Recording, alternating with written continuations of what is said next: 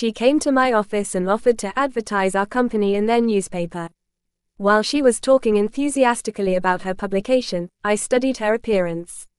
She was a miniature burning brunette with huge eyes, in which, with a careless glance, one could dissolve without a trace. Her hairstyle was a huge mop of black curly hair. I could not resist and imagined how cool it would be to bury my face in this shock and inhale the spicy smell of her hair.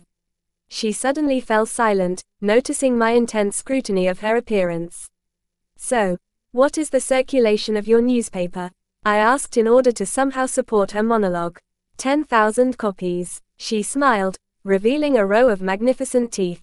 We talked a little more about advertising, but for some reason the conversation itself began to jump to completely abstract topics. This happens when you meet a person who works with you, as it were, on the same frequency, and it seems that you have known him for 1,000 years.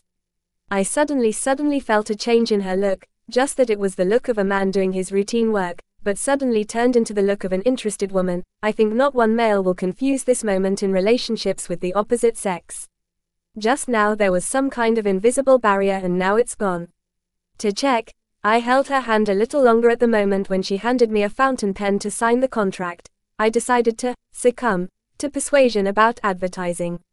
I felt the warmth of her skin. She tore her gaze from the papers and looked at me in such a way that I had no doubts about the fallacy of my conclusions.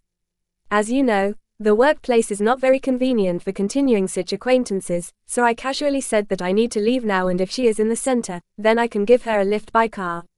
It turned out that her next meeting was on Nevsky and we were on the way.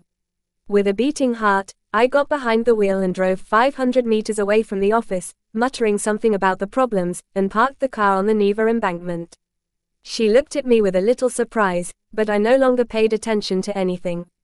Pulling me closer, I dug into her hot lips, which immediately became soft and pliable, and her sharp tongue began to work in my mouth. With the other hand I began to unbutton her coat, and in a second my hand was already wandering under her blouse. She came to my office and offered to advertise our company in their newspaper. While she was talking enthusiastically about her publication, I studied her appearance. She was a miniature burning brunette with huge eyes, in which, with a careless glance, one could dissolve without a trace. Her hairstyle was a huge mop of black curly hair. I could not resist and imagined how cool it would be to bury my face in this shock and inhale the spicy smell of her hair. She suddenly fell silent, noticing my intense scrutiny of her appearance. "So, what is the circulation of your newspaper?" I asked in order to somehow support her monologue. 10,000 copies. She smiled, revealing a row of magnificent teeth.